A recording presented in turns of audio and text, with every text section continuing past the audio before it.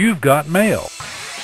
Can you explain what internet is? Cutting edge of technology. The internet is now big enough to matter. We launched a new and improved White House website. What is this main artery of the information superhighway? The internet. Going surfing on the internet.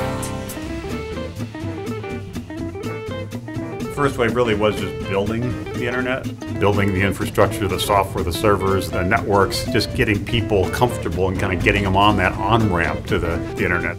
The second wave has been building on top of the internet, building the apps and the mobile connections that allow you to do things that really start improving your life. The third wave is really integrating the internet into every aspect of our lives in increasingly seamless and sometimes even invisible ways. Now, how does it change healthcare? How does it change education? How transportation, energy, food?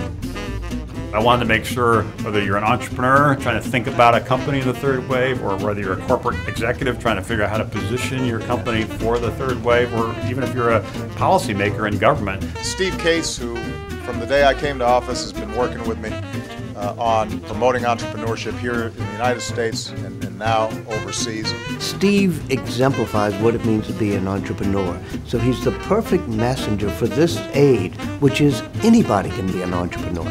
Anybody can connect to technology. And as Steve goes around talking about the third wave, he inspires people to be part of that. And our winner is Partex. This stuff is not going to happen overnight. It's going to be a lot of long days, long nights, a lot of disappointment. But we believe that if we put in the time now, we'll see the reward later. I think it's worth remembering that 250 years ago, America itself was a startup. And now, fast forward 250 years, we're the leader of the free world because we have the leading economy. I think that can continue, but it's not guaranteed. That's one of the reasons I wrote this book, to try to provide a roadmap to help people navigate through this third wave.